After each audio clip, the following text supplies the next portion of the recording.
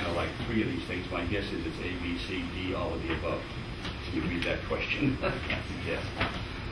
If your mic now, not on radios like this one, but on the bigger radios, the mobile radios and the ones we have in our houses, we have a little gain control. It's called a microphone gain. Now what happens is, if I like my microphone sitting right there, I might be too far. So what I do is I just set the microphone gain a little higher, so whatever it receives, it amplifies it. Okay? Or if I like my microphone on my radio at home sitting really close, then I'll set the microphone gain down too low, so I won't screw things up. Okay. So if your microphone gain is set too high, then when you transmit, your signal might become distorted. Yep, like it's up here. No, there is no gain control on a handheld. You just don't have it. So when you have a handheld, you just can't decide to talk into it like this, and you can't decide to talk into it like this. What you do is you do a test with somebody, and you find out at your normal voice, you say, okay, I'm here, 1, 2, 3, test 1, 2, 3, 4, test 1, 2, 3, 4. And they will tell you, oh yeah, when you got right there, that was the place to be. So, okay, so when you get the HTs, there's no microphone gain. You have to decide how loud you talk and where you hold the radio. Okay. When operating a mobile, when operating a mobile radio, you're told that your audio signal has a high-pitched whine. Now, this is a mobile radio. It's in a car. And someone says, hey, every time I hear you talk, there's like a high-pitched whine in the background of your audio. Oh, that noise is coming from your car's electrical system. It's coming from the alternator. Okay? The alternator has a little frequency to it, and when it's keeping the charge on your battery, there's a little something happening, and then you get, so when you got your radio connected to the battery, that little pitch from the alternator gets put into your radio and gets transmitted. So you got to fix that. The source of the high pitch whine is. Okay, I'll just give you that answer. When operating mobile, turn on the noise blanker to reduce hearing the high pitch whine. Some of the mobile radios have a little thing called a noise blanker, and what it does is it knows exactly what the whine frequency is. It's a whine. It knows what the whine frequency is of an alternator, and it can shut that down. It can cancel it out, and it can cancel out some other noise that comes from your engine. So that's what the noise blanker is on a mobile radio. These don't have it, and the radios in the house don't have it. It's the mobile radio section. Okay, this gets to be really tricky now. Fundamental overload. This is when radios cause interference to other things. This is what this is about. Okay? Fundamental overload is when nearby radio signals are very strong and cause interference to other frequencies. Okay, and you'll see this on the next chart. So, if I'm transmitting here, and you're listening to your AM radio, and you've got a little AM radio and you're listening to it, if I get close enough to your radio with this one, and I transmit, this energy can go inside of your radio, and all you're going to hear is, oh man, what happened? I'm hearing a whole bunch of, That's called fundamental overload. It just overloads your radio totally, okay? So fundamental overload can happen to my AM, FM radio or to my TV set. These are things that I receive on. So when it happens to AM, FM radio, it's called RFI. What's that mean? Radio frequency interference. Okay? And here's an example. Let's say you're down on Hawthorne Boulevard at about 190th Street, and KNX 1070 has got their antenna right there behind the Penske garage or whatever. Well, if you're not listening to 1070, if you're listening to some other station on AM, once you get close to their antennas, all of a sudden, they start interfering, and you'll start hearing them on your radio, even though you're not tuned to them. Fundamental overload, okay? Okay, when it happens to a TV set, it's called TVI, television interference. If I get a radio of certain frequencies close enough to your TV antenna or your TV set, I can mess up what you hear and what you see on the television. We'll just mess it up. That's called television interference, which is not good either, okay? So let's go back to RFI. RFI can be reduced or eliminated by using different kinds of filters. So this is a memorizing thing. One's called a low-pass filter, one's called high-pass filters. Okay? There's things called band rejection and band pass filters, and then there's called snap-on ferrite chokes, and we'll describe some of these on the next page. But these are filters that help RFI, and it turns out TVI as well. They gave answers that work for both radio frequency interference and TV, but don't worry about that. And now I'm going to give you something here before we explain to you how the filters work. Are we getting close to the time? No? Okay, good. Let's say I had a frequency of 51 megahertz. We're going to talk about harmonics now. I could have a circuit that treated harmonics. Well, what's a harmonic? It's an even multiple.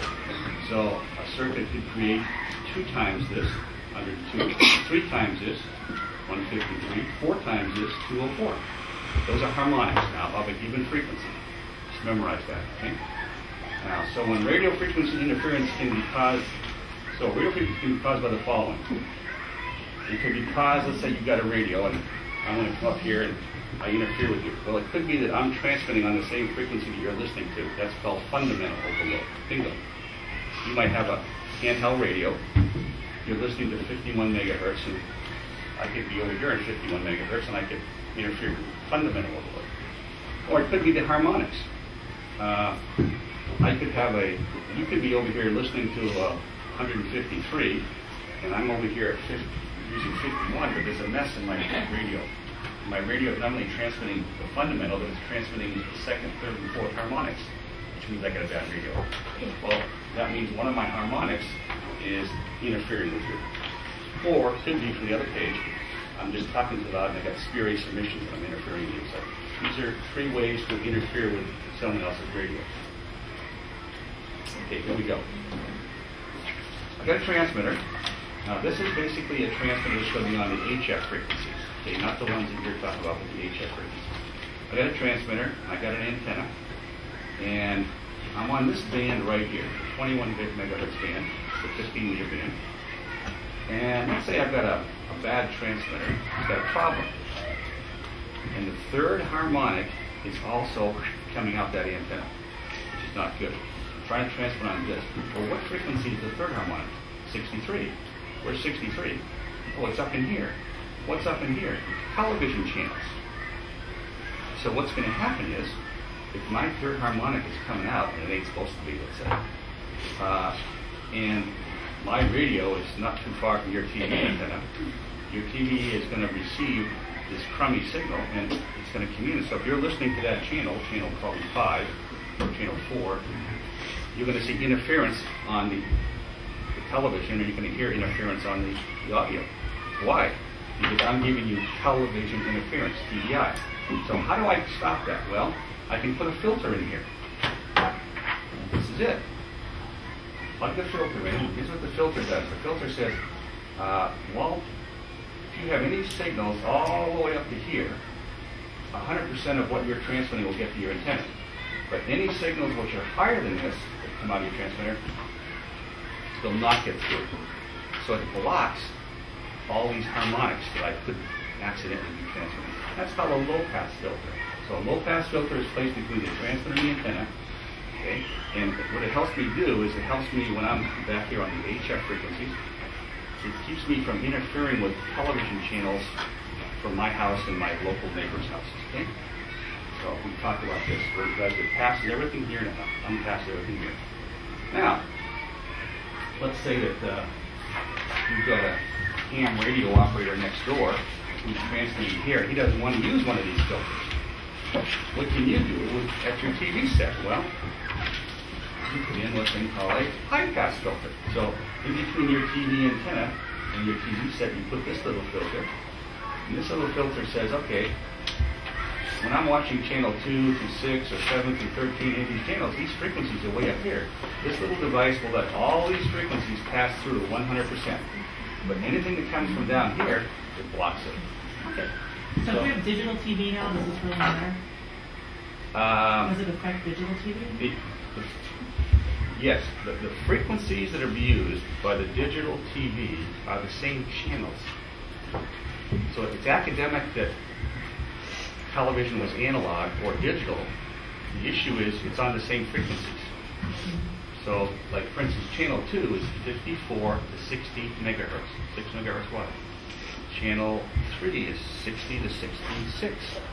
It's a digital signal, but it's there, and if I'm close enough with a lot of energy, 100 watts, 200 watts, I'm going to go right in your receiver and I'm going to screw up what you're trying to see. Okay? Now, I might have less of a chance of screwing up a digital signal than I did the analog signal. That's part of the answer for you. Okay, so there's no questions here, but I just want to explain to you high pass. And then there's no questions here. Let's get right past this. This is called a band pass, where someone can actually buy a filter that just notches out one frequency. But there's no questions, so let's keep going. And there's no there's one question, so we'll get to it. Okay. So let's assume that it's called a band rejection filter. Okay. I've got my TV set, and there's a guy who operates on one of these frequencies, the 2-meter band, and boy, every time he operates in that band, he mucks up my TV somehow. So there's actually filters that a person could buy called a band rejection filter that will let everything through except it'll notch out one little band. Now, where do you buy these? Who knows? This is more of the things you kind of talk about than you really do. A band rejection filter can be used to block fundamental overload in a nearby 2-meter band. Why? Because it's really close to these other ones. Okay. This is one of these things you want to remember. There's nothing here. There's nothing here to remember. Let's just keep on going. Here we go. If your neighbor says your transmissions interfere with their TV set, okay, this is TDI. The first thing you do is you make sure that your station is operating properly. Well, that's a bit vague. Okay, but that's their first answer. The second thing, your TV set. Now, keep in mind, this is your neighbor who's saying there's a problem. Make sure that you're not interfering with your TV set or sets. So you got 2 TV sets in a house, your neighbor says, hey, you're interfering with my TV set. So you turn on your sets and you run your transmitter. Geez, am I interfering with my sets? If sets in your house are free from interference, then you are not free from interference. Right? If I'm interfering with one of my sets, then it's my problem to solve the problem. Now, it could be many, many issues, okay? But if the sets in my house are okay, the problem is not my radio. Okay? It's my neighbor's problem. Okay? So third, let's say that you still have a problem. Well, if you got cable TV, you might want to try tightening up the cable connectors. There may be a broken cable or something like that. And I had that with one of my neighbors once. He said I was interfering with his TV set. And after to make a long story short, I had the local cable company come and they found a loose connector up on the telephone pole leading into his house. That was the problem. So anyway, that's what you do there. And here's some other fixes, but let's not even go through them because there's no questions and we're slow on time here. Other interference. Telephone interference. Now, a lot of times in years past, someone in my house would pick up the phone and start to talk, and if I was on the radio, they would hear me clear as a bell. Now, with the wireless phones these days, that's not it, but these were the cord phones, okay? So what you would do is, the transmitter signal causes the phone to act like a receiver. This is the ones that have the cords on them. Oh, unplug your phone from the wall, you plug this little filter in, you plug the phone back into the little filter. Guess what? That stopped it for the most part. These are called RF filters. So installing an RF filter at the telephone may cure some of these problems, okay? Okay, this one's kind of interesting, and I don't have a good answer for you. It says, if your neighbor, and this is one of their questions, if your neighbor has something referred to as a Part 15 device, which is causing harmful interference to your station, whatever that means, first check your station to make sure that it meets the standards of good amateur practices. That's too vague. Work with your neighbor to identify the offending device. Sure. Inform your neighbor that the rules will require him to stop using the device if it causes interference. Good luck. Now, the answer is, what's a Part 15 device? And I have no clue.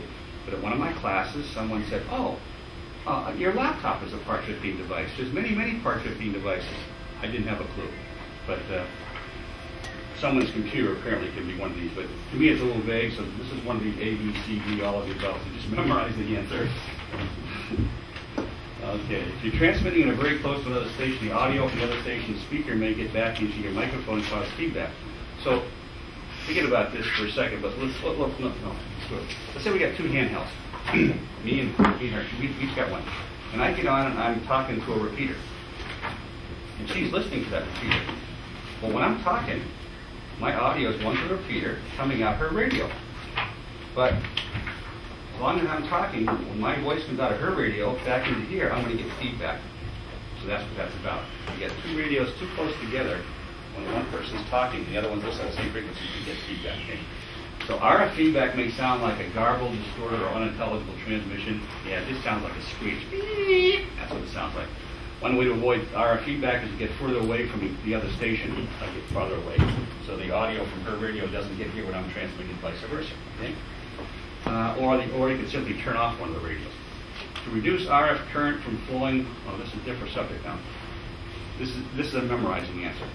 To reduce RF current from flowing on the shield of an audio cable, you would use a ferrite choke. Memorize that answer. It's way too technical to get into.